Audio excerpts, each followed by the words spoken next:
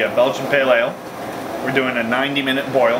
90-minute boil gets a lot more of the caramely flavors. It caramelizes the malt, the sugar inside the boil, so it makes a more complex beer flavor.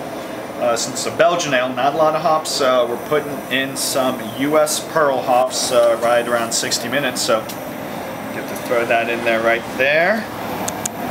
The 60-minute boil basically extracts as much of the alpha acids out of the hops, and with the 60-minute boil it basically it burns off the flavors but leaves the bittering components of the hops. So Belgian ale is not a lot of bitterness, but you still need to balance the malt sweetness.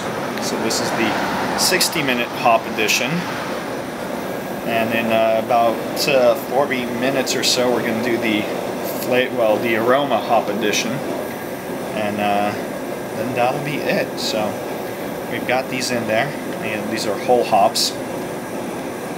Typical thing for Belgian beers, you want to use aged hops, so we're using 2006 Harvest US Pearl hops, which is a good substitute for Belgian beers if you want to use a domestic hop, or at least that's what I like to do in my Belgian beers. The Pearl is a bit on the spicy side, citrusy, so a nice hop for a Belgian beer.